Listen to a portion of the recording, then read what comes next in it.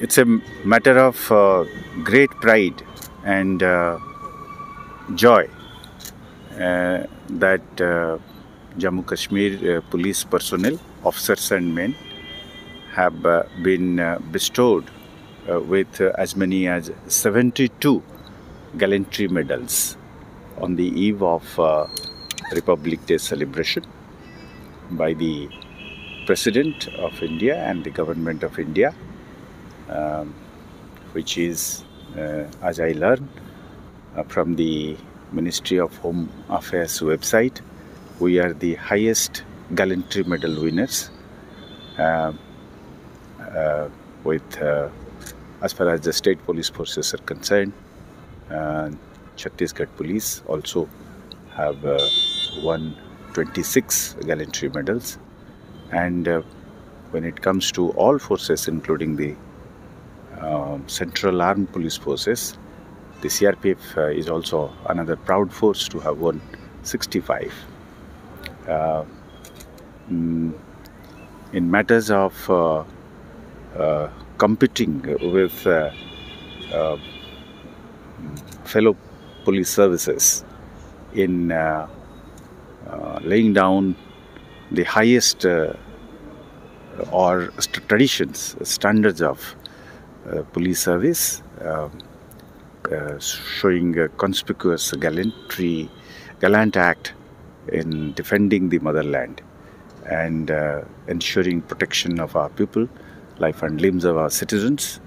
J&K police once again has stood out. I compliment all officers and men and congratulate the award winners.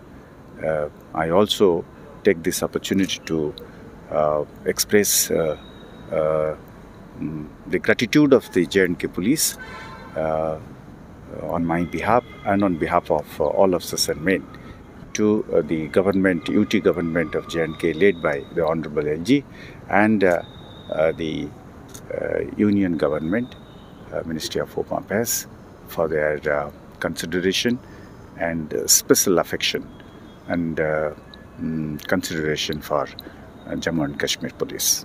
As I have been sharing this information with certain amount of buoyant pride, that since the inception of this violent phase of terror and intimidation, separatism and Pakistan-sponsored proxy war, in about last 33 years, we have lost more than 1,600 police personnel, and that's by far the largest amongst all security forces, including the Central Armed Forces in Jammu and Kashmir.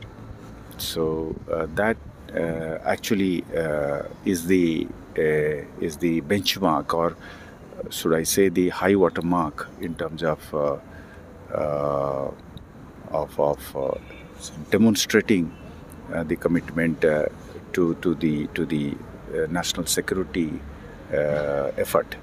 But more than the 1,600 men who have actually died in the line of duty, there are scores, hundreds of others who have suffered injuries, who have suffered displacement, who have suffered a varying degrees of vilification, intimidation,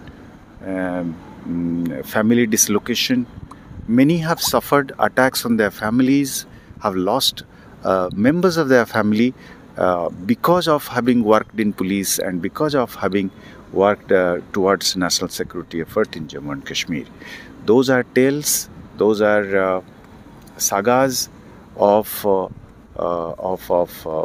untold stories, which actually is not well chronicled. Often at the highest level of the government, including the Prime Minister and the Honorable Union Home Minister, they have acknowledged this and have many times underlined that a time has come when J&K police and others should make an effort of chronicling these stories, individual stories, as well as the collective effort of the Jammu and Kashmir police and its members in their fight against terror. and to maintain the sovereignty and integrity of India as far as Jammu and Kashmir is concerned.